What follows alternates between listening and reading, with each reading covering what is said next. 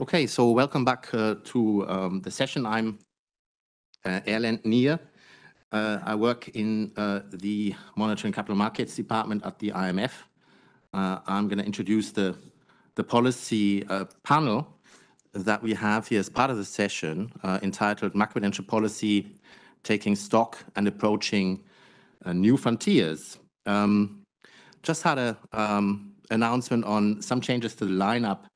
Amir Yaron was announced, but is unable to join the panel, the Central Bank of Israel governor. Also, Tobias, Adrian was meant to chair the panel, but he had to fly back to Washington. And so he is instead going to be online. And we thought it'd be most practical perhaps for me to try and moderate the panel from here in Frankfurt, with Tobias joining as one of the four panelists. So with that, let me introduce the panelists real quick. So we have Klaas, who is the president of the Nederlandsche Bank and chair of the Financial Stability Board. He's had a distinguished career in the Netherlands as well as internationally, I think including even a stint at the IMF as an economist in the European department way back. Yeah. We have Nellie Liang online, who is now the Under Secretary of the United States Treasury for domestic finance and has previously had a long and distinguished career at the Federal Reserve Board. Welcome, Nellie. Then we have Madouros, who is serving as the Deputy Governor of the Central Bank of Ireland. And prior to that has had, again, a distinguished career at the Bank of England. And then our fourth panelist, of course, then is Tobias, who everyone knows as the Financial Counselor and Director of the Monitoring and Capital Markets Department at the Fund. So there's two themes to the policy panel that we have communicated with the panelists in advance. One is, what have been the main challenges to the effective use of macroprudential policies so far? And what is the international experience? And the second theme for the panel is sort of looking forward. How should policymakers approach some of the new frontiers of macroprudential policy, including potentially the approaches to take for risks in the non-bank financial systems, approaches to take to regulating crypto, and to perhaps trying to control some systemic risks also that might arise from climate. So in terms of the proceedings, we're going to have an initial round, and we'll have, after that initial round, we'll have a couple more rounds of, looking back and looking forward, and also a Q&A at the end. For the initial round, the order that we've agreed was Klaas was going to go first, and I think, Klaas, you have some slides. Nellie Liang is going to be second, and then Madouros, and Tobias, Adrian last. So, Klaas, the floor is yours.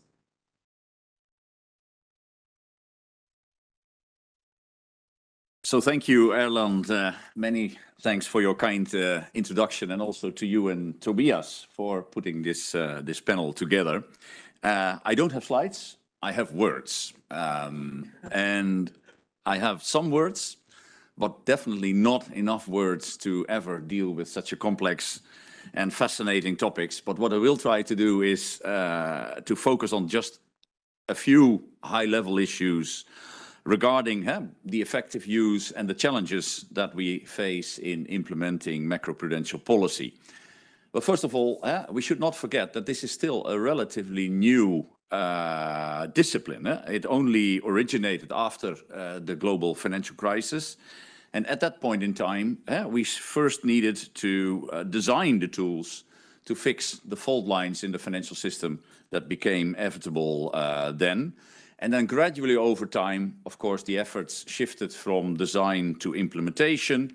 And I think this is already an illustration of the fact that these challenges that we talk about today are rapidly evolving. So now, I think today, the focus is very much on also using the tools and evaluating their effectiveness and their efficiency.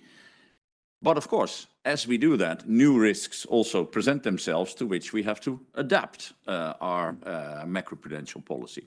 So what I intend to do in this opening remarks is first discuss some of these challenges that relate to implementing the existing macroprudential tools. And there I will obviously draw mainly on the experiences of, let's say, the Netherlands as a member state within the Euro system.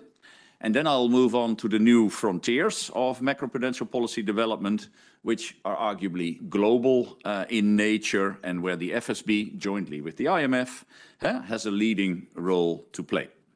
Now, first on the challenges of using macroprudential tools, let me begin with the observation that there is still a lot of room for improvement, and that I also understood from the presentation that I just listened to. If you, for instance, take a look at the way euro area jurisdictions apply macroprudential tools in practice, there is still a lot of differences that cannot always be objectively explained. Look, for instance, at the harmonized framework that we have for identifying domestically, systemically important banks. For the identification, the framework is indeed harmonized. But then there is no further guidance on how to calibrate actually the buffers that go with it. And as a result, you can have two banks with similar scores on the indicators for systemic importance, such as size to GDP, interconnectedness, lack of substitutability. But then they can end up facing quite different requirements. If you look at most of the big banks in Europe that fall within a range of, let's say, 1 to 2.5% of risk-weighted assets when it comes to buffer allocation. But some of these allocations bear no apparent relationship to the scores that were assigned. And I think it is important that we further investigate such heterogeneity, but that we also actively think about sort of what mechanisms could we put in place to correct for this in order to ensure a true level playing field.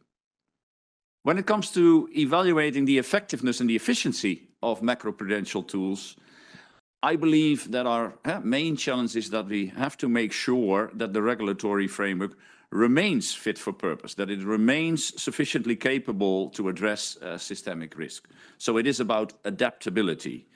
The financial sector is ever changing, and I think that's why we have to keep an open mind with respect to developing our framework. Now, against that background, allow me to highlight some lessons that I think are relevant from the last couple of years. First, I think it's equally important that we understand what macroprudential policy can do and also what it cannot do. If you have a look at the macroprudential toolkit, I think what I'm talking about is in the Netherlands, but I think it is quite sort of relevant in other countries as well. That toolkit is mainly geared toward building bank buffers and building resilience. Ideally, of course, in an ideal world, the macroprudential authority should also have sufficient tools at its disposal to limit the cyclical buildup of excessive risk at a much earlier stage.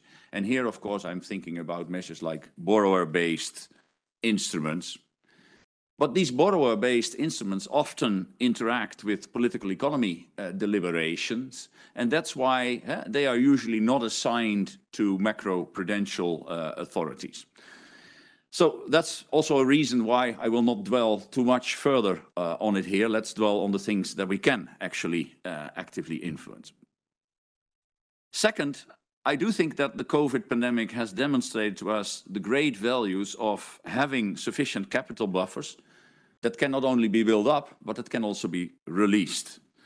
This releasable capital should supplement a sufficiently large layer of the structural buffers, But that releasable part should then be usable in the face of adverse shocks. It should thereby give banks additional room to absorb losses, but keep the credit flowing. Now, this is also very much the spirit within which we took a couple of decisions in the Netherlands, where we recently revised our framework to target a 2% countercyclical capital buffer in what we called an environment in which risks are neither subdued nor elevated. In other jurisdictions, that is being referred to as a sort of positive neutral rate. But that is something in the Netherlands we introduced. And that brings me to my third lesson, and that is, of course, that it is important to bring BIF buffers early on. So building capital in times when the risks are slowly on the rise, when financial conditions are still favorable, when bank profitability is still there, that is absolutely necessary in order to be able to prepare the sector for adverse times and also to avoid difficult situations later on, such as the one in which regulators may want to increase capital requirements, but then fear the procyclical effects that this could bring about. In the same vein, there's also merit in taking better into account both the benefits and the cost of capital requirements when determining the right policy mix. The financial industry will tell you all about the costs of bringing on capital requirements. I think it behooves us to also be very clear and much more outspoken about the benefits. And I believe that this is still relevant also in the current juncture, where the profits in the European banking sector are still looking rather healthy, while the uncertainty about the future macro-financial environment is now clearly on the rise. And maybe an interesting subject for discussion also for the panel is whether 2022 was not a little bit of a missed opportunity in this regard. Good. Despite it, it is clear that we have come a long way. But I also believe that macroprudential policy will have to continue to evolve. It will have to continue to involve making difficult decisions, decisions based also on expert judgment in quite an uncertain environment, decisions that will not always be popular. But that's why I believe it's very important that we communicate also actively on these measures, not only with the sector, but clearly also with the public at large in order to make the policy more acceptable and hence more effective. If I sort of look forward on this specific topic, I think the recent banking turmoil in March drives home also the question of whether our policy tools are sufficient to, for instance, counter the macroprudential risk of a systemic liquidity crisis. And then also specifically for Europe, I believe we have to ask ourselves whether having a true banking union warrants further consistency in national practices, for example, with the use and the application of the countercyclical buffer, and also a reflection on whether a countercyclical macroprudential tool at the European level would also be warranted over and above those at the national level. So let me now turn to the new frontiers, the second part of the question of the panel, the new frontiers of macroprudential policy, including, of course, areas like non-bank financial intermediation, crypto assets, and climate. And all these areas, I think, affect financial stability. So all these areas, in principle, require action. Starting with NBFIs, and in particular with investment funds, they have shown their potential to generate systemic risk in the past. As early as long-term capital management in 1998, but also more recently, the March 2020 dash for cash, the Archegos collapse, and the UK gilt market episode. On crypto assets, it's clear that these activities cannot yet be considered systemically relevant. But it is also true that traditional financial institutions have been expanding their participation in such markets. And that is, of course, worrisome from a global financial stability perspective, considering crypto's inherent volatility and their global reach. On climate change, just this summer, we have witnessed a range of extreme weather events across Europe, from wildfires to torrential rains and floods, presenting a stark reminder of the systemic dimension of climate change. And in addition to such extreme events, a disorderly transition to a low carbon economy could also have some destabilizing effects. So macroprudential policy can play a role in addressing all of these risks. But it's also true that in developing new, of course, there are even more challenges than when it comes to implementing something that we sort of have known already a little bit longer. And what makes it even more complicated is that both the NBFI and the crypto asset sectors are, of course, characterized by a great variety of entities, of activities, and of business models. There is simply less homogeneity in that sector, and a one-size-fits-all approach to enhancing its structural and cyclical resilience is therefore unlikely to be successful. In both cases, it is difficult to properly gauge systemic risk, also because there are lots of data gaps still out there, and there is simply a lack of harmonized analytical tools. When it comes to climate change, I believe that uncertainty is even larger, as it is simply difficult to know how and when climate-related risks will materialize. Now, given the inherently cross-border nature of activity and risks in all these areas, global coordination and consistency are, of course, of the utmost importance to avoid that otherwise the risks would simply shift elsewhere. So how should we approach these new frontiers? Now, let me highlight some considerations for macroprudential policy in NBFI, as this is probably out of the three areas, the area where the discussions at this moment are the most advanced at this stage. As in the banking sector, macroprudential policy for NBFI should seek to prevent the buildup of risks, make the financial sector itself more resilient, and limit contagion by focusing on the system as a whole. But although the objective is similar, the approach may be quite different, and that is due to the nature of systemic risk in NBFI. If we take, for instance, the example of investment funds, if you look at the economic functions of NBFI, then investment funds are really the bulk of where the action is. Whereas systemic risk in the banking sector often revolves around the solvency of individual entities, systemic risk in the investment fund sector generally revolves around liquidity imbalances arising as a result of collective actions of cohorts of funds generating these sharp spikes in liquidity demand. But therefore, the practice of applying higher requirements to systemically important institutions, such as higher capital buffers, is unlikely to be the central feature of a macroprudential policy with respect to NBFI. A macroprudential approach to investment funds should therefore be primarily activity-based rather than entity-based, and include requirements that would apply to all entities within a specific cohort, regardless of their individual systemic relevance. And in this way, macroprudential policy would presumably raise the baseline of existing microprudential requirements at the fund level by embedding the macroprudential perspective. It would allow funds to internalize their potential impact on the wider financial system.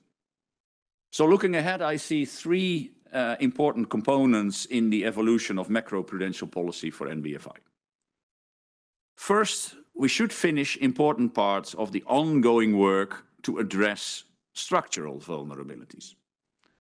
You simply cannot run before you walk, right? Following the March 2020 market turmoil, analytical and policy work at the FSB level has focused on enhancing money market fund resilience, on liquidity mismatch in open-ended funds, on the excessive use of leverage, and on the lack of liquidity preparedness in the context of margin calls. And work is still ongoing in many of these areas. And importantly, this does include assessing whether existing tools can be repurposed by embedding the macroprudential perspective, which would then likely lead to simply raising the baseline of existing requirements. Second, we should focus on enhancing capabilities in the area of data availability, governance, and analytical tools to adequately gauge systemic risk. in addition to a solid macroprudential foundation, this is the key to any macroprudential approach. It is hard to front-load macroprudential policy in the fog. And third, we should assess the need for additional macroprudential tools, including those in the hands of authorities rather in the hands of the firms themselves, to address the remaining risks that are not mitigated by embedding the macroprudential perspective in existing regulation. Now, finally, a few words on the other two areas, the approach for crypto assets. I believe it's going to be fairly similar in that the focus should first be on building microprudential regulation and then make sure that it's globally consistent to avoid arbitrage. Then we need to understand, again, the data gaps and improve our understanding of what actually constitutes systemic risks in this sector, including the spillover, the potential spillovers to banks and the more traditional asset classes. And in the case of climate, finally, I believe that the existing banking macroprudential toolkit already provides a starting point, but it simply needs better fine-tuning to capture climate-related risks and to prevent them from building up, to build resilience in case these risks materialize, and so on. So the mechanism in all of these sectors is roughly the same, but I do think the level of advancedness of the stage we're in is quite different, where we clearly farther advanced in the banks than in the non-banks, than in the crypto, than in the climate space. So let me stop here and look forward to an interesting exchange of views with the other panelists and with you in the audience. Thank you.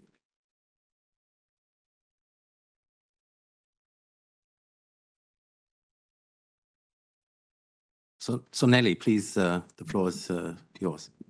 Okay, thank you. And thank you, Erlen. Thank you to the organizers for inviting me to participate in this panel today. I'm sorry I can't be there in person, but have been enjoying the conversation and discussion so far very much. I'm going to talk about some recent developments in macroprudential policy making in the United States, and through some examples that are designed to highlight some of the challenges.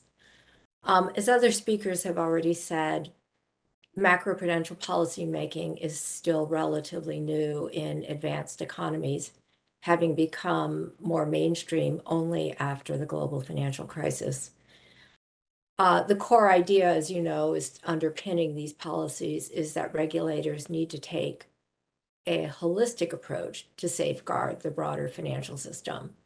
That means regulators need to consider not only what is appropriate for individual financial institutions or markets, they also need to think about how the different parts are exposed to one another and how they interact to provide credit and other vital services to support economic activity. Most countries have established new financial stability committees. David Eggman mentioned that this morning, and I've done research on this in the past. And these are designed to help ensure that financial authorities consistently consider financial stability risks. This work requires that regulators more formally communicate and coordinate on a regular basis to use existing tools and adopt new tools to address vulnerabilities identified.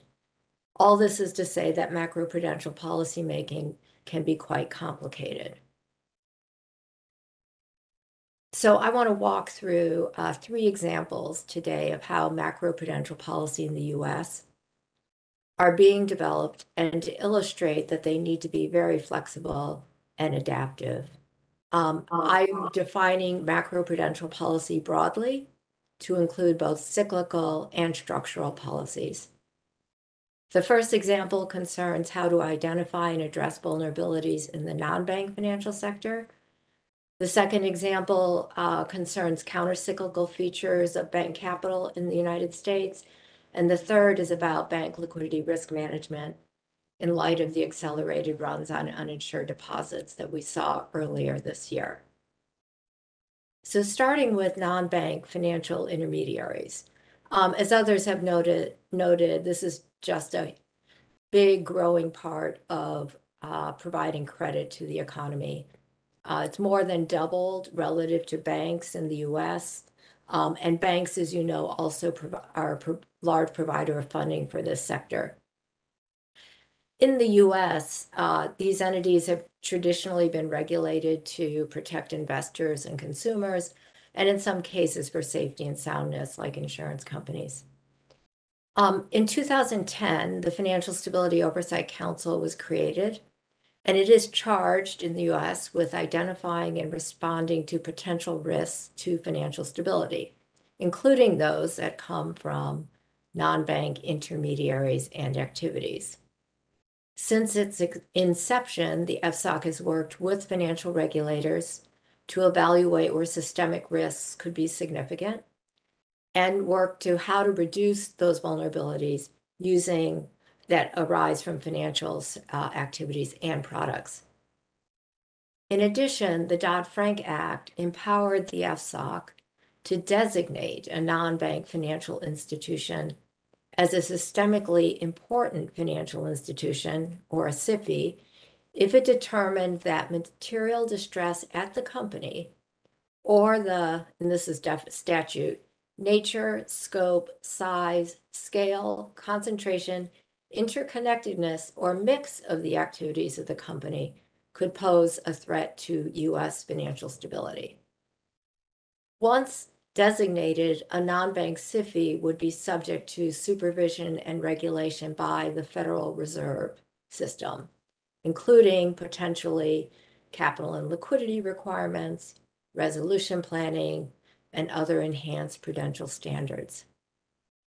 The FSOC designated an insurance company and a finance company that had required federal support during the global financial crisis, and then designated 2 insurance companies, all in 2014. One of the insurance companies contested its designation, and a federal court struck down the designation in 2016. And then the FSOC voted to rescind the remaining 3 designations in 2018. In 2019, during the previous administration, FSOC adopted new guidance that would make it significantly harder to designate institutions. Among other changes, the new guidance prioritized activities-based approach over designation. And under this approach, the FSOC would examine financial products, activities, or practices, and would work with existing financial regulators to address any risks they might pose to financial stability. The FSOC would consider designating individual institutions only as a last resort after having exhausted other options. Earlier this year, in the current administration, FSOC proposed revised guidance on these determinations, and which would no longer require the council to use an activity-based approach. This proposal is consistent with the intent of the Dodd-Frank statute, which does not require the council to first use an activities-based approach before considering other options. It does not neither does it prioritize designation over an activities-based approach, but instead reflects that the FSOC should be able to use any of its tools if needed, so that it can respond appropriately to potential threats to financial stability. I'm just citing a quote from Secretary Yellen, who is the chair of the FSOC. When introducing this proposal, she said, "The council does not broadly prioritize one type of tool over another. Rather, we plainly examine a risk and we design our response to address the risk we are seeking to mitigate."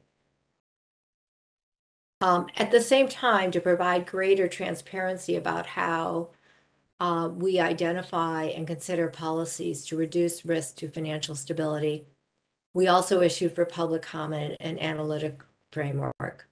And under the framework, which is familiar to many of you, which is about identifying vulnerabilities, the council would monitor a broad range of markets, asset classes, and types of entities, working closely with regulators to evaluate the vulnerabilities such as excessive leverage or liquidity mismatch. Having identified a significant vulnerability, the council could then work with the appropriate regulators to reduce vulnerabilities, could issue recommendations informally or formally to the primary regulators, or make use of one of its designation authorities. So in some cases, vulnerabilities arise from activities undertaken by a broad range of firms of different sizes and are most appropriately addressed through activities-based regulations. Liquidity mismatch in open-end bond or loan mutual funds are good examples. Investors in bond and loan open-end mutual funds can redeem funds, shares daily, but the underlying bonds and loans rarely can be sold that quickly without incurring significant transaction costs, which then would be borne by the remaining investors in the fund. And so this mismatch leads to a first mover advantage and gives investors incentives to run, which can have systemic consequences, which we saw in March 2020. Another example, some money market funds that are generally expected to pay a fixed net asset value also face runs if they hold information sensitive assets. That is, they have some assets with quality that can come into question in stress periods. So the FSOC, as well as the FSB, has called attention to this issue repeatedly in annual reports and letters in numerous places. And in the US, the FSOC issued a comply or explain directive to the SEC, the securities regulator, and a member of the FSOC to address the run risks in money market mutual funds. And the SEC issued new regulations.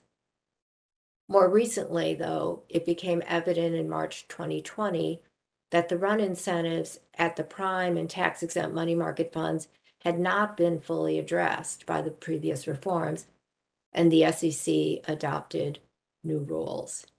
And the SEC is now in the process of reviewing comments on a proposed rule aimed at reducing run incentives in open-end funds.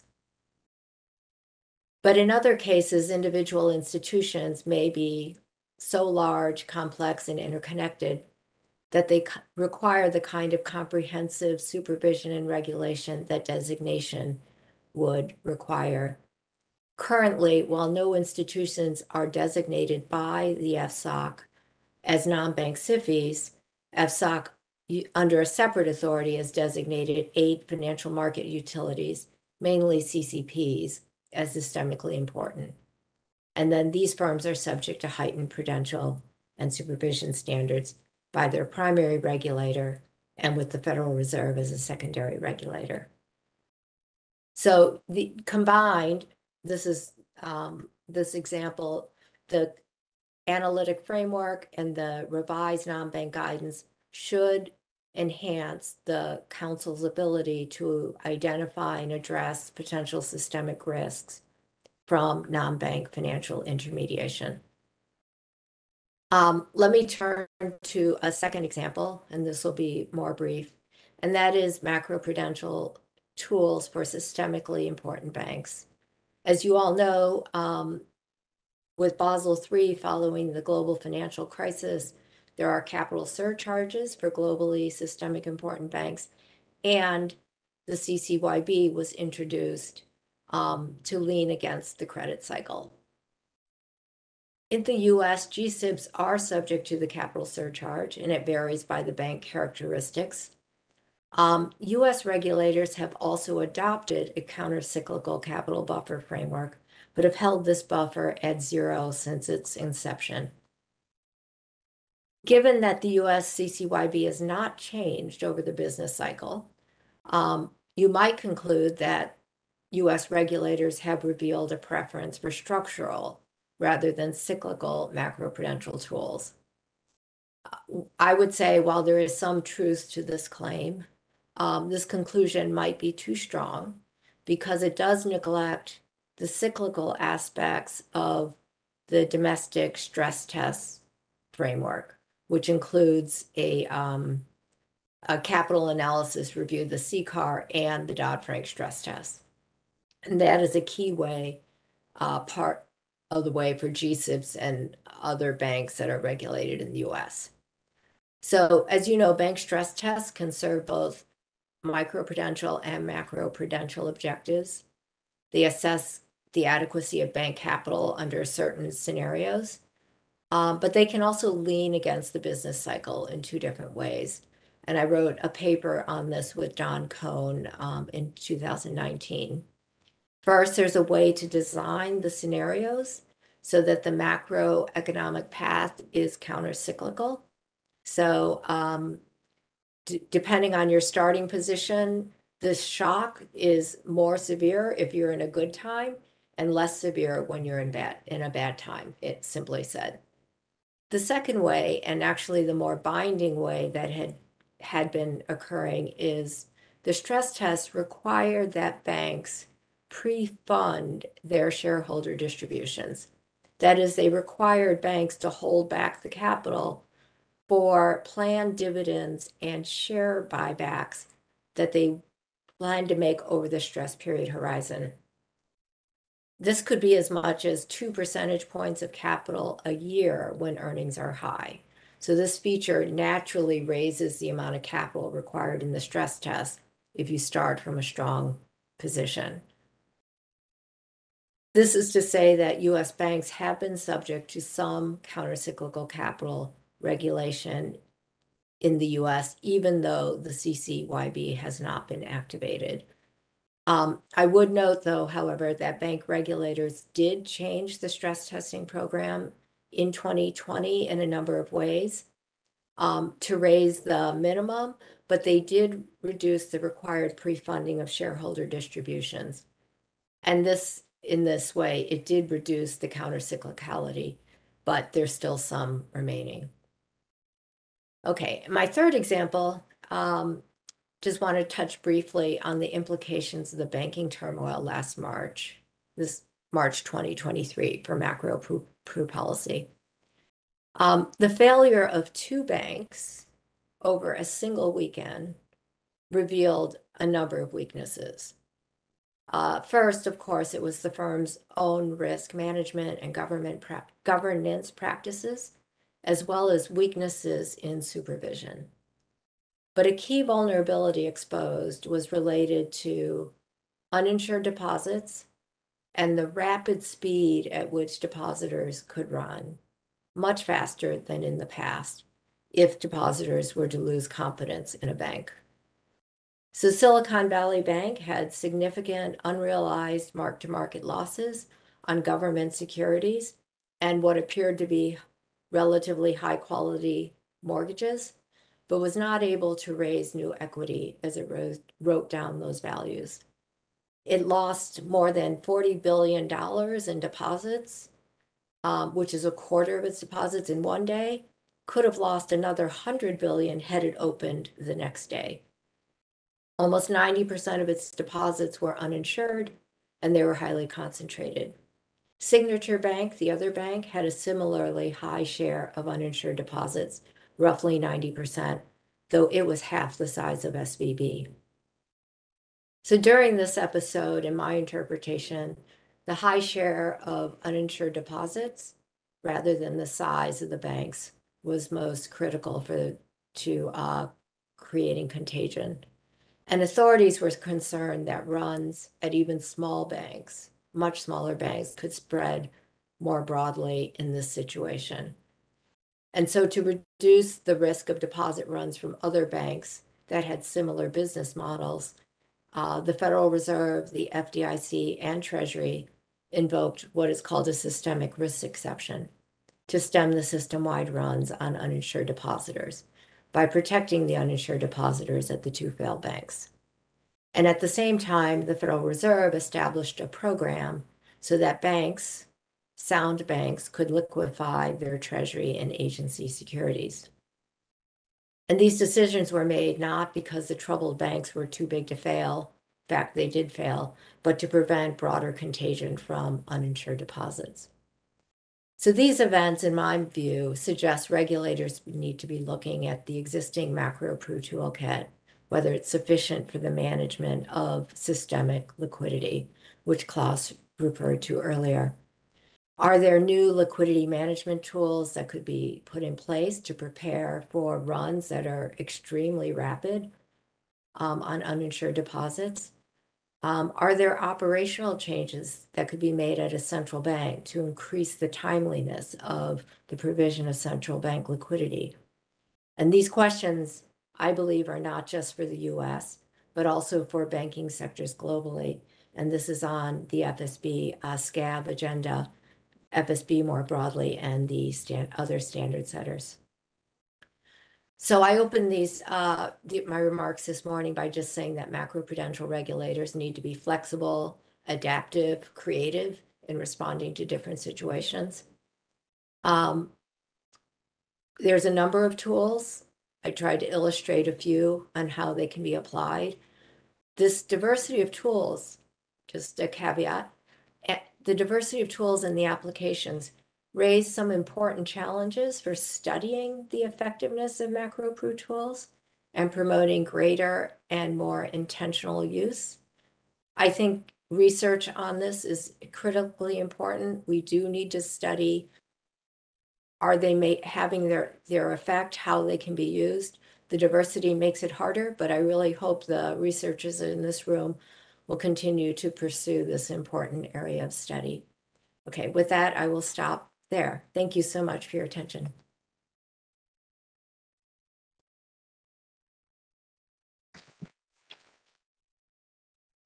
Thank you very much, Nellie. Madouros is next up. Thanks very much, Erland, and thank you so much to colleagues from the ECB and the IMF for organizing this event. Really delighted to be here today. And I've looked at the full program. It looks great, including some of the papers that we're going to be discussing. So I was thinking of, in Ireland, we've really invested in both developing the macroprudential framework and then also implement it, but also more recently reviewing elements of it as we've gained more experience from ourselves and also other jurisdictions. So I thought I might start by looking back a little bit and then focus on some of the more forward-looking dimensions. And of course, I will be focusing very much on the Irish experience. So starting with a backward-looking perspective, I think at a high level, for me, I'd be relatively a little bit more positive than I think David was in the previous session. Because if we take a step back, I think there has been meaningful progress in both building the frameworks and then the implementation of them. It has been only 15 years since the height of the global financial crisis, which of course laid bare the kind of fault lines in the overall macro stabilization framework, right? Because you had central banks focusing on price stability on the one hand, you had supervision regulation focusing on the safety and soundness of individual institutions, and then you had this gap in the middle on the interaction between the macroeconomy and finance. And that's where macroprudential policy filled that gap. But 15 years ago, it was far from clear that we would end up where we are now. I remember some of the early discussions about developing a macroprudential perspective in regulation. And at the time, it seemed quite distant and also quite conceptual. And even some of the early Basel Committee discussions about macroprudential tools like the countercyclical capital buffer or buffer for systemically important institutions, it wasn't certain whether they would be agreed or then implemented. So if you look at where we are now at the global and the European level, we have legislative frameworks in place that give authorities specific macroprudential powers. We have institutional frameworks in place in Europe with the European Systemic Risk Board and, of course, the national macroprudential authorities, of which the Central Bank of Ireland is one. We've seen increased use of tools, whether it is capital-based tools or borrower-based measures, but of course there are differences across experiences. And we've seen more analysis on understanding the effects of these policies. Now, turning a little bit to our own experience in Ireland, as I've mentioned, we have been active in both developing the framework and implementing it. Now, to some extent, this reflects what was a very painful experience in Ireland during the financial crisis, which demonstrated the costs of financial instability on society, which were large and very persistent. And another way of putting it, demonstrated the costs of not taking action in the period before to safeguard resilience. But there is a broader dimension as well. Ireland is a small, open, highly globalized economy, and it's also within a monetary union. So when you think of macroprudential policy, I mean, for us, it's one of the key macro stabilization levers when we think about guarding against risks stemming from macro financial imbalances. And our approach has evolved over time, of course. We've learned lessons. We've learned lessons from our own experience, lessons from others' experience. And where we are now is we think of our macroprudential framework as consisting of three broad pillars: measures related to banks, measures related to borrowers, and measures related to non-banks.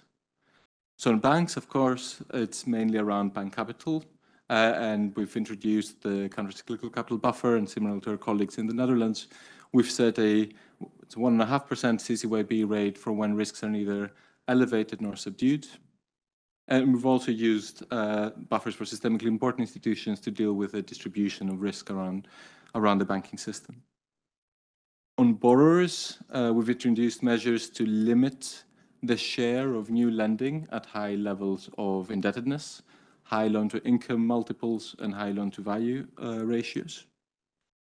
And on non-banks, and I'll come back to this, is an area that is one we're increasingly focused on. We've introduced some measures, but this is an area we're heavily invested on with colleagues internationally.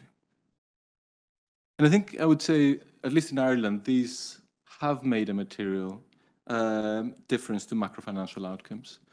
And I think take the mortgage measures as probably the most important example. They have been key in ensuring sustainable lending standards in the mortgage market in Ireland. So just to give you one example, in the 5 years to 2007, around half of new mortgage lending was done at loan-to-income multiples greater than 4. If you look at the same share in the 5 years to now, it's around 6%. So the kind of tail of high indebtedness and the kind of lending standards are a lot more sustainable than they were in the run-up to the financial crisis. And this does mean that the household sector now, with inflation high, the cost of living putting pressures on household budgets, and of course interest rates rising to ensure that inflation goes back to target, the household sector now is in a more resilient position to absorb these interest rate increases than it would have been in the absence of these measures. And a lot of our analysis, which of course is very challenging, is what might have happened in the absence of these measures and counterfactuals. So looking back, I would say there has been a lot achieved, but of course, as a number of others have mentioned, macroprudential policy is a young discipline, so there is further to go. So let me turn to the two forward-looking dimensions now, and I'll focus on deepening our analytical frameworks first. So really delighted that we're having this conference because it's a key element of it. And the second one that others have also mentioned is ensuring that the macroprudential framework evolves in line with the evolution of the financial system. So on analytical frameworks, because it is a younger discipline, it is, I think, particularly critical that we continue to invest in the analytical underpinnings of macroprudential policy. And it is hard, right, compared to other macro policy frameworks like monetary policy or fiscal policy, because macroprudential policy deals with tail risks and tries to measure tail risk. I mean, it's hard enough to forecast the central case. We have to do this for the evolution of tail risks. There's no clear, observable measure of our ultimate target. And going back to what I was just saying now, the benefits of macroprudential policy are difficult to measure. They're really unobserved, certainly in good times, but the costs can be more visible. So it is difficult, but it's no less critical. So let me outline 3 areas of focus, at least from a policy perspective, that I think it's important that we collectively continue to make progress on. The first one is around risk assessment. and analytical tools that help inform what I think have to be forward-looking judgments around the evolution of the risk environment, and then also the resilience of the financial system to these tail risks. And the reason why I think it's critical is because it has to be forward-looking if we want policy to be effective, because there are lags, and it has also it needs to also be done in a kind of systematic manner.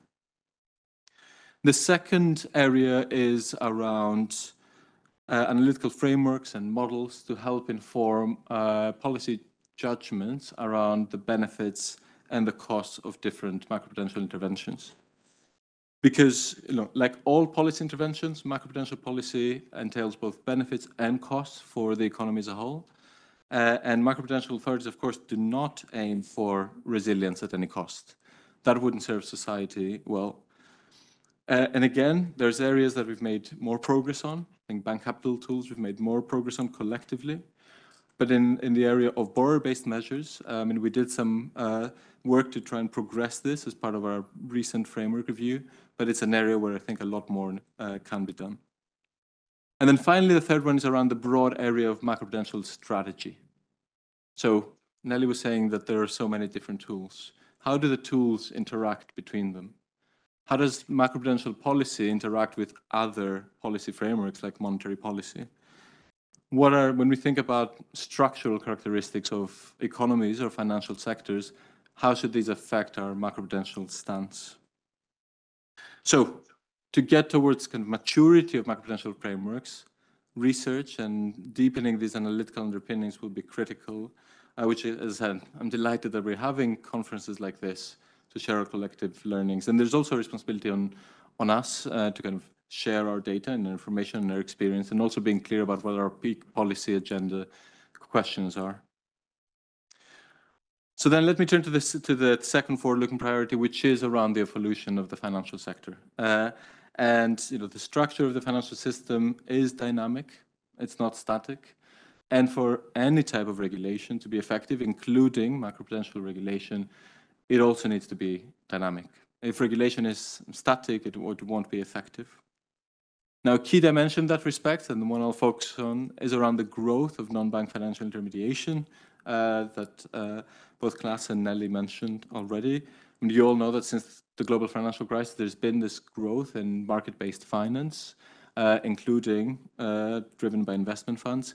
And you see this in so many different dimensions now, right? You see this in terms of the share of financing of companies, the share of financing of commercial real estate markets, the share of financing of cross-border capital flows to emerging markets. You see this becoming increasingly relevant for different dimensions of the global economy.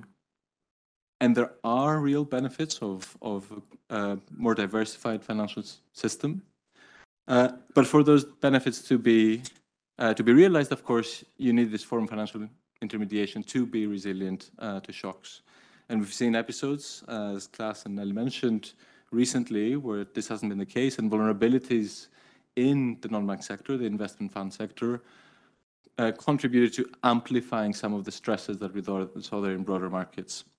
Dash for cash, the UK gilt market disruption last year, and the role of LDI funds. And this is why the kind of regulatory framework for the sector needs to evolve. Because so far the framework has largely, not entirely, but largely, developed with an investor protection perspective in mind, which of course is and remains a critical perspective. But the sector now matters for the rest of the financial system and the rest of the economy. And this is the kind of macroprudential perspective and the evolution that I think is important that we see in the global regulatory framework. This has been and will continue to be a key priority for us at the central bank. We have a large, internationally focused investment fund sector in Ireland. We have taken steps already. So we have introduced macroprudential measures to safeguard the resilience of property funds. Property funds in Ireland now account for around 30 to 35% of the stock of commercial real estate. So if this source of financial intermediation were not resilient, it could affect the functioning of the market. On the back of the LDI episode last year, we, working with colleagues across Europe, introduced supervisory interventions around expectations for resilience standards for LDI funds. We have been and will continue working with our colleagues internationally at the FSB and IOSCO on the broad agenda about strengthening resilience of NBFIs, including OEFs and NBFI leverage. And in that context, we also recently published a discussion paper that seeks to set out how can we collectively develop a overarching framework that has this macroprudential perspective in the regulation of the investment fund sector. And that seeks to consider what might the objectives of such a framework be, what are some of the principles that might underpin its design, what are some of the potential tools that could be used, whether existing or repurposing, to achieve those objectives, and also operational dimensions of it, including, of course, data issues, which are critical in data sharing, which is also an important dimension of that. It will be a multi-year agenda, and it will require significant global and European cooperation, but it's also a critical agenda, because going back to where I started, the financial system is evolving, and it will be important that the regulatory approach evolves with it. So I'll finish off here. I'm sure we'll cover much more of this during the discussion, but in summary, significant progress to date, but there is still a relatively young discipline and plenty for us to focus on collectively towards maturing the framework. Thanks so much.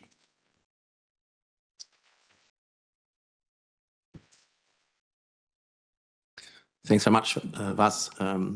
Tobias, it's time for you to come in. Try this again. Can you hear me now? Yes. Okay. Perfect. So let me apologize for not being there in person. I had been looking forward to attending this workshop in person, but my father-in-law passed away unexpectedly, so I had to come back to Washington for the funeral.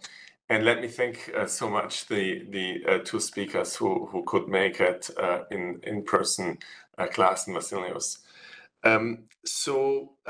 I don't have prepared remarks, but I do have a slide deck. So I'm going to try to share this now. I hope that you can see my slides. Is that can you see the slides? Yes. Okay, I see it. Okay, perfect. So I thought I'd take a little bit more of a broader cross-country perspective and also speak to emerging markets and small open economies, which is somewhat complementary to the previous speakers. The current conjuncture is one where macroprudential rules have been strengthened, as we have heard from all three speakers. But of course, we are in a pretty unusual macro environment where interest rates have risen dramatically, and that's even more dramatic in emerging markets than in the euro area or the US. So the chart on the left shows you the rate paths, and you can see in Latin America, for example, on average, interest rates have risen by over 10 percentage points, right? So in the US, it's about 5%, euro area about 4%, but in emerging markets, Latin America, but also in Eastern Europe, interest rates have gone up much more dramatically. And I would argue that it's quite impressive how much financial stability we have seen in this environment, of course, with the exception of the US turmoil that Nellie had mentioned. And I would also say the NBFI turmoil last October in the UK. Of course, prudential standards are much tighter. So this chart shows you, for example, for emerging markets, the capital levels, and they have gone up quite dramatically. In advancing economies, they have gone up proportionally, even more than in emerging markets. And liquidity requirements have also been strengthened. Governance has been strengthened. And of course, stress testing is now deployed all over the world in advanced economies and in emerging markets. And stress testing is primarily solvency stress testing, but is also oftentimes focused on liquidity as well as bank and non-bank interactions, though this is certainly work in progress. But as a supervisory approach, stress testing has really become very important. Now, we have done quite a bit of work, and so this includes Erland, who has agreed to step in to moderate the panel.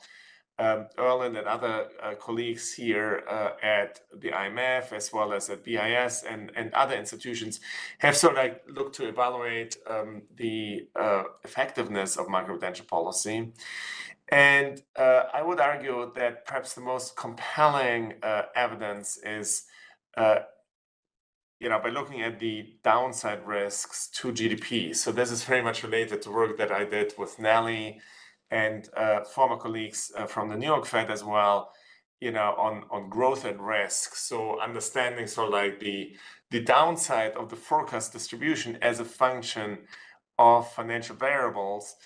And so the IMF colleagues, so there's a very nice paper by Brandao and others, as well as the earlier work by Erland, are looking to what extent so like the usage of macroprudential policy is mitigating downside risks. And so this is using sort of like panel data across countries, using the macroprudential policy database that we're collecting here at the fund.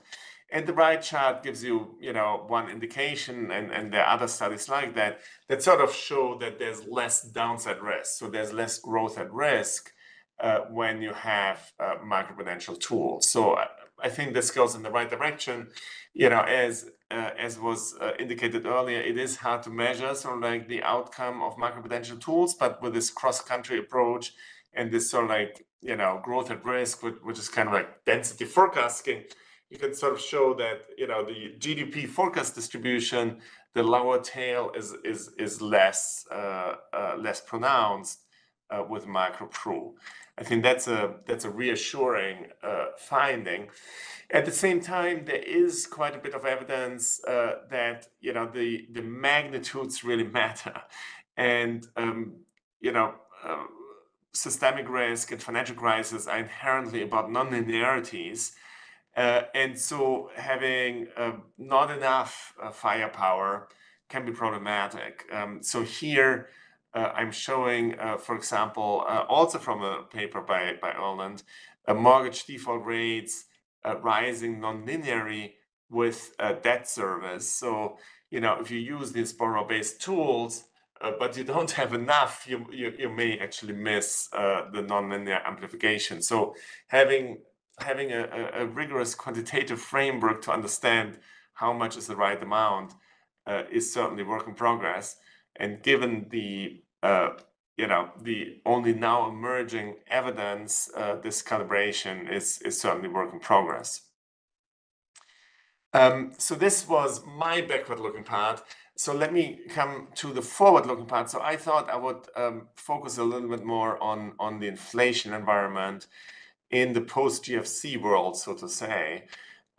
So we have certainly seen a world with more shocks in the past 4 years, and we may see more shocks. There's a lot of hope, and the central forecast is one where inflation is coming back down in the major advanced economies such as the euro area and the US, but also around emerging markets. In fact, emerging markets have already seen central bank easing monetary policy as inflation has moved in the right direction. But of course, there's a lot of risk around that, and we can't exclude that inflation may flare up again, may be more persistent.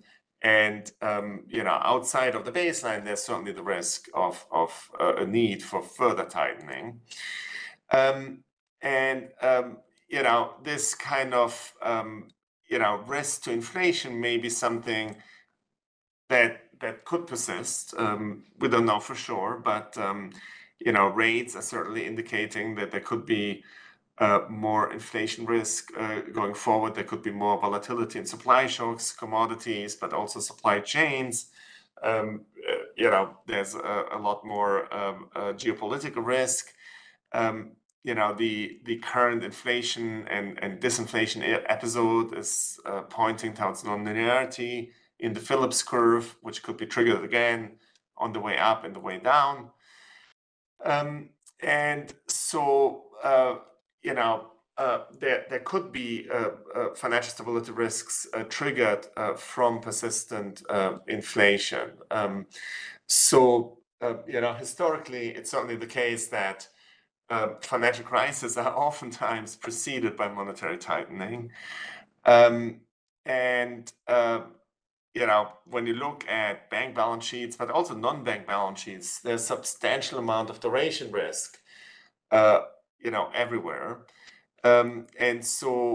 Tighter monetary policy and especially sudden tightening of monetary policy could trigger sudden valuation losses. The most dramatic illustration of that is, of course, the LDI episode in the UK last year. But the SVB episode is also an example where the surprise and to the upside of inflation and then a shift in the yield curve triggered distress in a number of institutions, and SVB was sort of like the furthest in the tail here. But if we look in the GFSR that came out last week, we look at sort of like a severe stress scenario around the world, around 29 countries, including Euro area countries, US, and many emerging markets. And when you put in on top of this very sharp rise in interest rates, if you put a severe stagflationary example on top of that, we do see quite a bit of weakness in the banking system as well. So a weak tail of banks that would be exposed to the stress of higher for longer and associated with a global recession. And so while I fully concur that you want to aim at fully divorcing financial stability from monetary policy, and you want to develop all the macroprudential tools to achieve that divorce, given any level of prudential policy, you may still encounter trade-offs at some point, right? And you may fix that afterwards by tightening, but we are not certain that prudential policy is tight enough to withstand any rise in interest rates. And that again, we saw very much this year. And so there could be unpleasant trade-offs, unfortunately, even though we aim to not have those trade-offs. Those trade-offs could occur.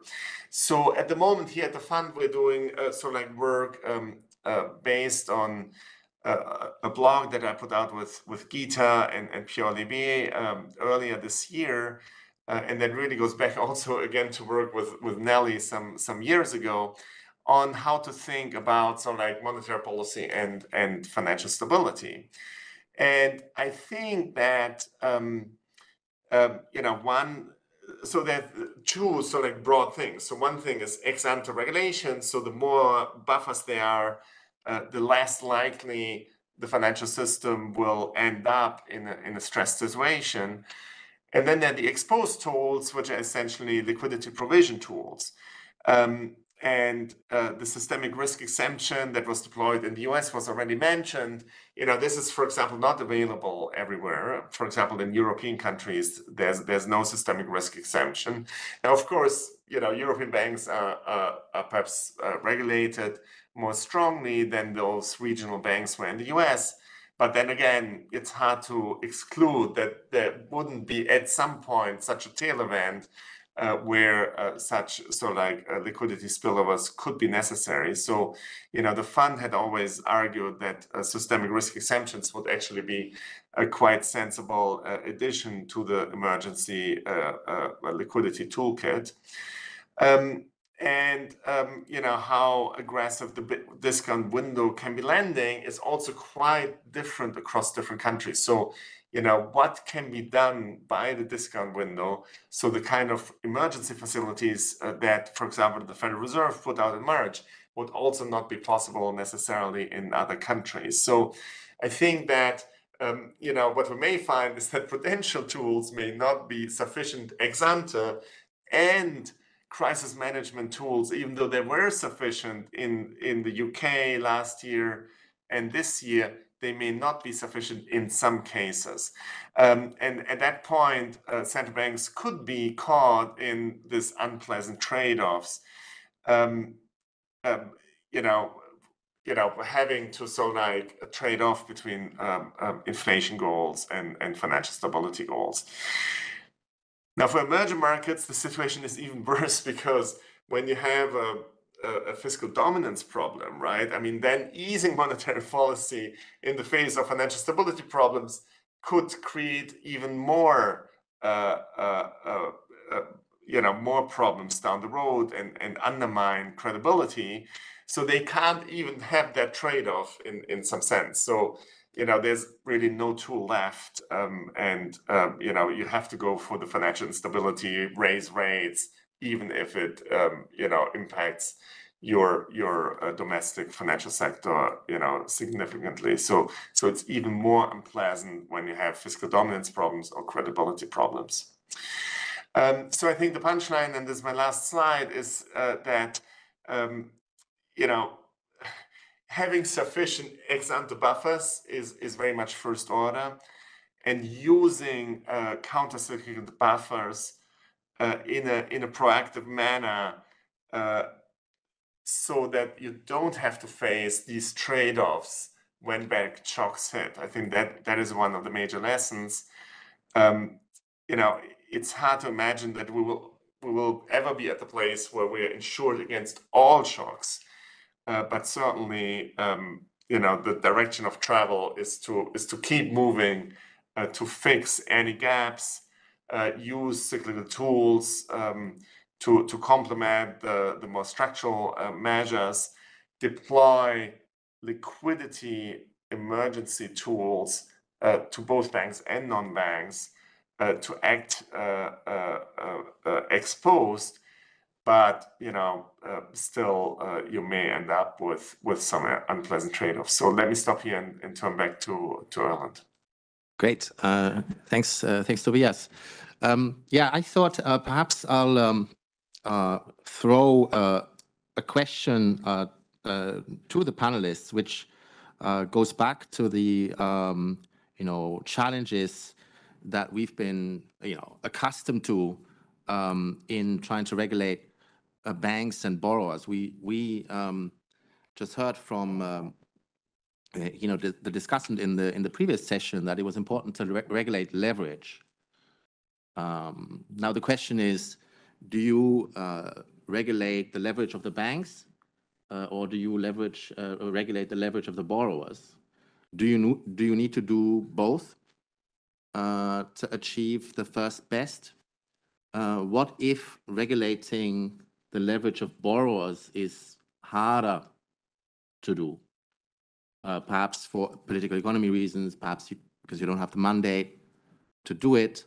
What are the implications of that? Do you then try and compensate by regulating bank leverage, perhaps even more, raising capital levels, perhaps even more? And if so, is that effective, or do we need to worry that we're going to have even more of a leakage towards provision of credit by non-banks? Perhaps it's a question I'd like to ask perhaps Klaas to come in on, and Vas, who I think also has a good experience with Ireland.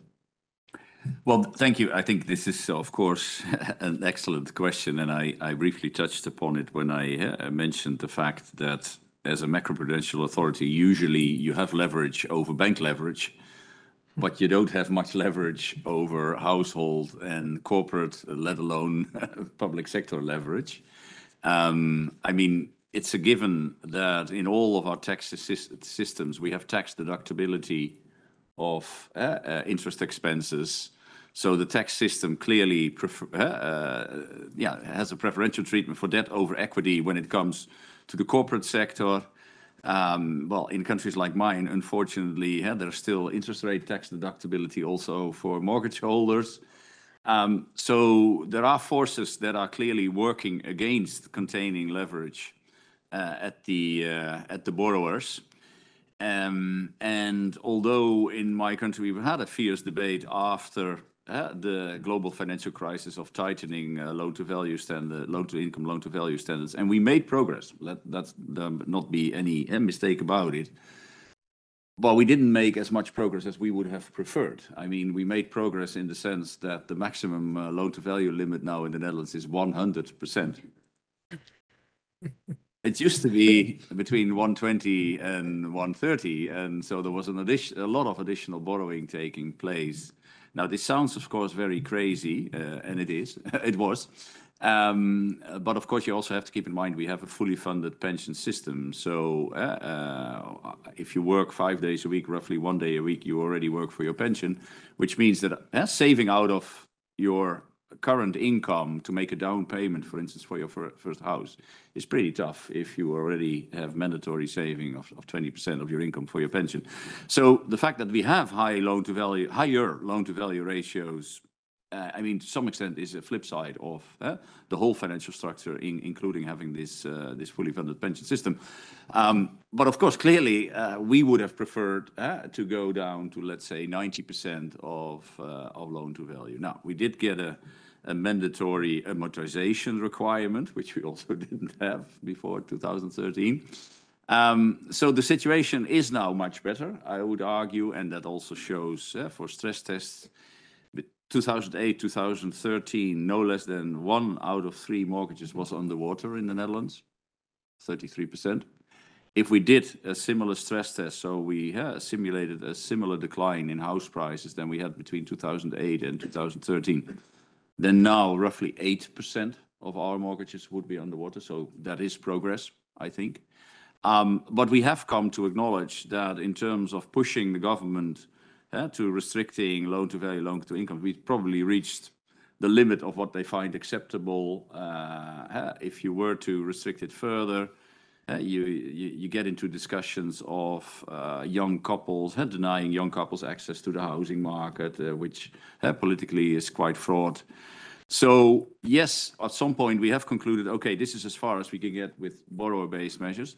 But then we have to make sure that at least we try to isolate the financial sector as much as possible from the swings in the housing market that will inevitably be the consequences of these policy preferences in my country.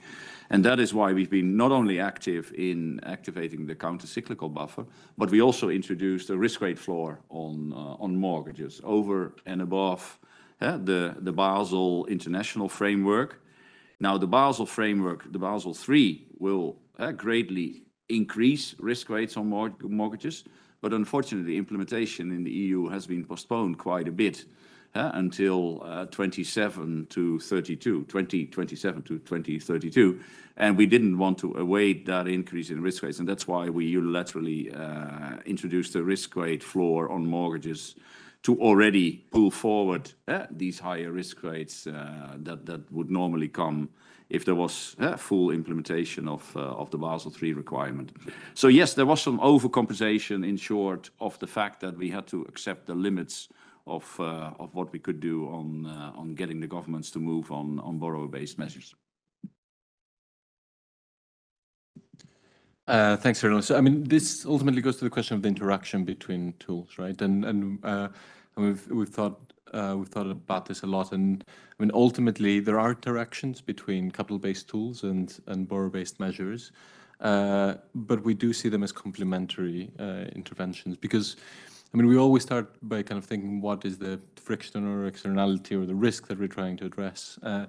And there is a lot of evidence that this rapid growth in indebtedness is followed by both financial stresses and also deeper recessions, this over-indebtedness channel, which has macroeconomic effects. And of course, this can be at its heart because of unsustainable lending standards, which feed this cycle between credit and house prices. And you see this in unsustainable growth in indebtedness. So one response to that could be raise more capital or raise capital buffers, which of course will give you resilience of lenders, but in and of itself, that would not guard against the indebtedness, over-indebtedness externalities and these big cuts in spending that you see in periods of stress, which have broader macroeconomic effects and ultimately damaging for everyone. So we do see these as complementary, but they do interact, right? They even interact mechanically. So I mean, we have seen in Ireland that the risk weights on loans that have been issued under the mortgage measure, which are under much more sustainable lending standards, have lower risk weights than those that were issued before the financial crisis under IRB models. So there's also a mechanical interactions between them, but we see them as complementary. Okay. Perhaps then I'm not sure whether Nellie or Tobias want to come in on this question. If not, I would perhaps take it to the frontier issues also to some extent. And there I did wanted to ask Nellie and perhaps starting with Nellie and Vas, because on the non-bank financial institutions, both of you mentioned that you had taken essentially domestic action. So the actions that were taken in response to the FSOC's recommendations on the money market funds were a domestic initiative. And I think also, Vas, the regulations that you have done recently trying to regulate leverage of property funds, something that you've done domestically. So to both of you, the question of, you know, what's the boundary of that, or what's the limit of that domestic action in the space of NBFIs, and where then do we need the international agreements to come in, perhaps at the FSB level, and that of course is also something that perhaps Klaas can give his perspective on. Thanks, Erlen. Maybe I could start. Can I just start by making a comment on your previous question, just to add a bit of pragmatism to the question as opposed to conceptual. I think there is a broad issue of, thinking about applying capital or LTVs as the tool.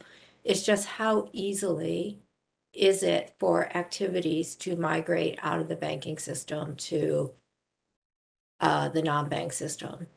And that varies quite a bit. Outside of residential mortgages in the US, for example, for commercial real estate, half of the debt, the loans outstanding, are in non-banks and half of it is at banks. So one might have to absolutely think about that differently. And so and then the other piece, the pragmatic piece, is what actual tools exist in your country that you can implement. A broad, widespread LTV is not easily done, would need to be negotiated among many, many regulators to implement. So those are issues I think that come up aside from, like, conceptually, which one are we going to be able to get? On the NBFI question you just raised, we did for money market funds. I think that is an action that domestic is useful and probably, gets most of the resilience needed for the US. I'm not sure, and others in the panel and the audience would know more about the European money market funds. I think there are some significant cross-border concerns. As I understand it, for example, many of the UK money market funds are domiciled in other parts of Europe, So a domestic action would not necessarily be as helpful. And so in that case, FSB principles and guidelines are extremely helpful. Klaas mentioned earlier money market funds and trying to close liquidity mismatches and open-end funds are two of the priorities for FSB right now. I'll stop there. Just very briefly on this. I mean, I think I would say that certainly my starting point is that it does need to be globally coordinated as a starting point. I mean, capital markets are inherently global, and it is going to be very difficult to have something effective unless you have global coordination. Hence why a lot of the work of the FSB that Klaas will cover, and our own focus is very much in engaging with this work, because it will start at a global level, FSB level, then it would translate into kind of European frameworks and then domestic frameworks. The LDI fund example that I mentioned, which was a supervisory intervention, even that was coordinated with other authorities in Europe, because we did see actually that in terms of the location of the LDI funds that were investing in the UK gilt market was a small number of jurisdictions. But again, coordination was really important because otherwise the risks being ineffective. Property funds was a little bit different, because there we looked at the structure of financing of the commercial real estate market in Ireland. We did see the significant growth in investment fund financing of CRE, and we kind of did a deep dive, and as I mentioned earlier, they account a big proportion of the stock now. So this is an area where we did introduce measures, but in Europe we also have a kind of, we don't have a reciprocation framework yet, but we have structures that if we were to observe leakages, we could look into this and engage with supervisors abroad. Yeah. Thanks. Yeah, I think it's good to keep in mind that there are still important differences between banks and non-banks, and also in the way they are being supervised. I mentioned already, you have to walk before you run. If you want to think about a good macroprudential framework for NBFI, you first need to have a good microprudential foundation to build upon. But bank supervisors always have had a logical and good sort of sense for what financial stability means, because typically banking crises have often been systemic, etc. So bank supervisors think in terms of prudential requirements, think in terms of systemic risk, etc. The security market overseers community does not immediately have that mindset. That they have a mindset of investor protection, but that's not necessarily the same as financial stability. So what I think we still need in that area, we need better microprudential foundations, so more robustness and resilience within individual entities of the system. We need the supervisors to also not only trigger their supervisory tools when investor protection is at stake, but also possibly from a more systemic-wide perspective when there are financial stability risks originating, systemic liquidity crisis being built in the sector. And that means that we're not yet at we're far off, I would even say relatively far from the level of advancedness that I think we've been trying to build over the last 15 years on the banking side. Many of the tools are there and we know them. Think about redemption gates, swing pricing on the liability side, asset bucketing on the asset side. So it's not that the tools are not well known, but I think these are all used only in the context of investor protection. And what we have to get the supervisory community to move in the direction that these tools should actually also be used when there is systemic risk building on the horizon. So that's what I call repurposing of existing tools. Now, is that enough? I don't know. But at least we first have to make that step. And then in a second step, we may want to think, okay, do we also see any potential for developing separate macroprudential tools, which don't build off the microprudential, which are not simply an elevation of the microprudential instruments. And on that one, of course, we need to be open-minded.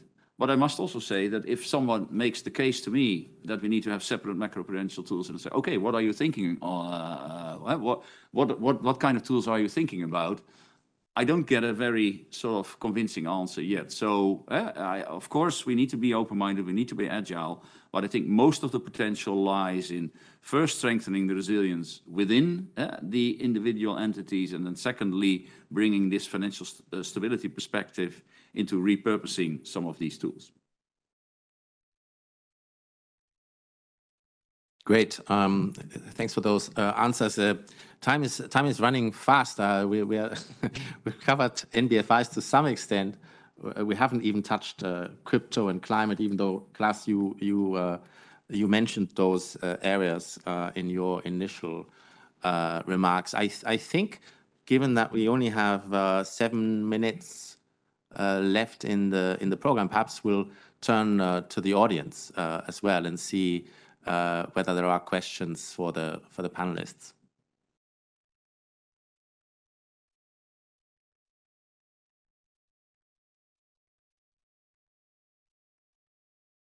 Okay, perhaps wait for the microphone and then just identify yourself before you ask the question.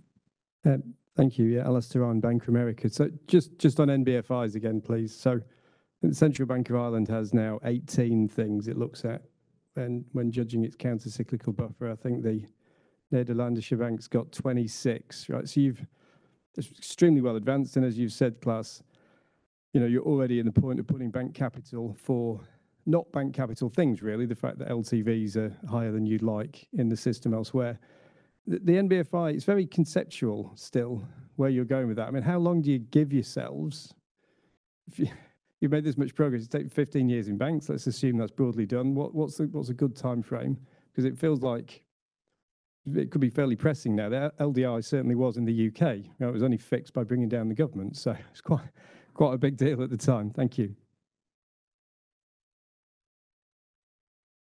I mean, we live in democracies, luckily so. But that means, of course, that we, from the FSB side, we can sort of issue and develop global standards. Then usually, of course, these standards need to be translated also by the sectoral standard-setting bodies, and then they need to feed into legislative processes in our jurisdictions on which the political system has an impact. And that's why I say we live in democracies. So what we are trying to do on the FSB side is to speed up our sort of our phase in this, coming up with recommendations as much as we can. So we have issued strengthened recommendations on money market funds, which are now to be implemented. The US is close to implementation. All the jurisdictions are close to implementation. Unfortunately, in Europe, we will have elections. So the Commission has decided to relegate this to the next Commission, which is the type of delay that unfortunately is a fact of life that we can't do much about. On open-ended funds, we are now in the process of finalizing the recommendations. We issued recommendations for consultations earlier this year. Consultation responses have come in, and we're now in the process of finalizing it. But then, of course, also these need to be adopted. We work in conjunction, in cooperation with IOSCO, the sectoral standard setter there. But then again, they need to be implemented in the national legislative processes, which will take a little bit of time. And I didn't even talk about so much about margin liquidity preparedness for higher margin requirements, and the important work that we still need to do on better detecting these pockets of hidden leverage, because that continues to be a problem in the NBFI sector. All the instances that I also mentioned in my introductory words, they all had one element in common. All of a sudden, there was leverage popping up somewhere where we had not spotted it before. So that is work where we are still on the ball. That's for 2024. Actually, Nellie is going to lead that work. That will then also have to lead to recommendations. Yeah, and then that all needs to be implemented. So a couple of years is the bare minimum that processes like this will take. Unfortunately, it is what it is. But that's, I think, yeah, it's a worthwhile price when you cherish living in a democracy, like I do. Yes, Pablo de Castro, Norges Bank Investment Management. It feels there's a willingness to take more frequent, so make more frequent macroprudential adjustments. And the feeling is that from the point of view of the market, we already live in a world in this, which we're seeing relatively frequent changes in regulation. So the goalposts seem to change with relative frequency. Have you got the feeling that that increases the cost of equity for banks to the extent that bank equity becomes an asset class in which you are not sure exactly what you're buying because the rules of the game change with relative frequency? And the question is, at what stage does that become a problem? Thank you. I can pick that up. So, I mean, I think two thoughts maybe. So one is these are relatively young and new frameworks. So I think at least in our experience, part of the changes that we've made have been because we wanted to review them, which is good practice in policymaking, and to be thinking about what we've learned over time and what adjustments do we need to make. So over time, as these frameworks mature, they should become more systematic, hopefully, in some of these adjustments because we are learning and we need to be learning and responding to those things might reduce.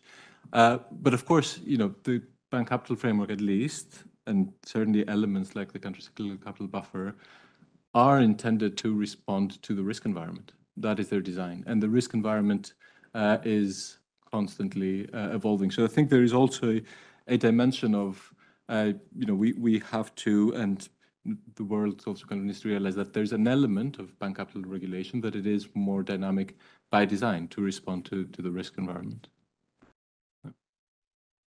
Yeah, perhaps we have time for at least one more question, David.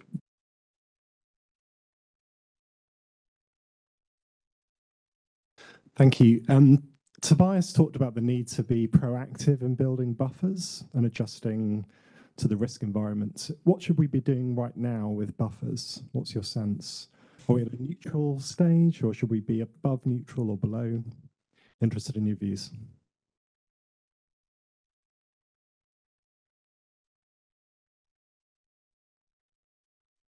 Who wants to take that? Klaas, perhaps, first off?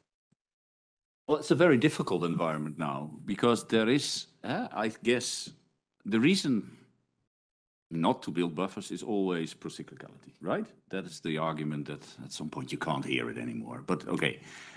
But now, probably in the current environment, there is reason to actually worry about procyclicality since the economy is clearly slowing down. Credit, at least in the euro area, credit demand is slowing very, very strongly. That's a feature of the monetary policy. It's not a bug, a feature. But it is what it is. So at this moment, I think there are some reasons to worry about procyclicality of significantly strengthening macroprudential tools. At the same time, the banks are still quite profitable. So asking the banks to set aside some additional capital is still possible. So it's a difficult call. I already mentioned, with hindsight, I think 2022 is actually a missed opportunity. Because in 2022, you heard the same argument about procyclicality. And in some countries, countercyclical buffers were still strengthened, but there were also other countries and also the larger countries in the euro area that unfortunately did not use the opportunity in 2022 because of fear for procyclicality. But if you look back, 2022, I mean, profitability was good, the economy was strong, but risks were building up. So with hindsight, that was the time to do it. So that shows how difficult it is to make an ex-ante assessment. And if you're risk-averse people, and we are, as central bankers and supervisory community, we always see risks, right? I mean, the word crisis is never far away in audiences like this. Then there might be that might be one of the reasons for inaction bias, that we are too fearful of crisis and too often afraid of procyclicality. Could I add to that comment just to build on Klaas's response?